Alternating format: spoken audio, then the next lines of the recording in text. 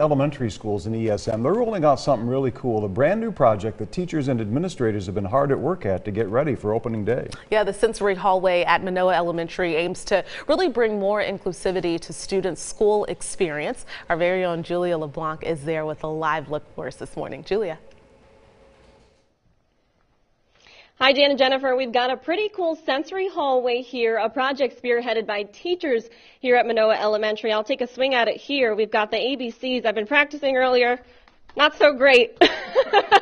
Kids can take a break in between classes and, just get a break here. Here to tell us all about it are the teachers or the physical therapists and occupational therapists that started it all. Tell me, how did this idea really come about? Well, we started about a year ago seeing some ideas on the internet about how to increase kids' motor activities and other ways to get them moving throughout the school day. And so we kind of decided to start designing a project like this about a year ago.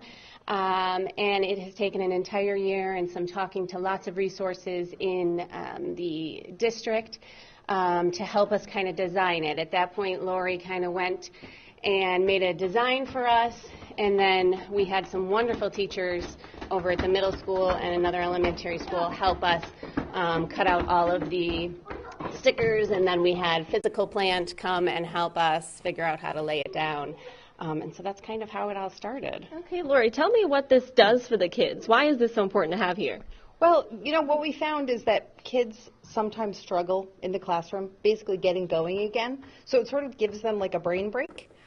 It basically jump starts them to start writing. So maybe they're sitting in their desk and they've been listening to the teacher and they need that little bit of movement to get their brains flowing, to get their bodies moving, and then it just gets them right back to being able to focus for attention. It seems to have really worked with other things that we've done, so we thought we would add another component. Okay, and this is for everybody, right? I mean, any kid can come through this hallway. Correct. It's right near the main entrance. That's right. Exactly. We certainly have found that a lot of kids really struggle with that ability to redo it and, sit down and really get going. So we thought, what else could we do? We had sensory stations throughout the building, so why not add a sensory pathway? And that's what we did. So. Okay, all right. Thank you guys so much. Well, there you have it. Just an introduction here to this pathway, but there's so much more. Now, coming up in the next half hour, we will give you a sneak peek at the rest of the project. For now, live in Minoa, Julia LeBlanc, News Channel 9. Well, that's pretty cool.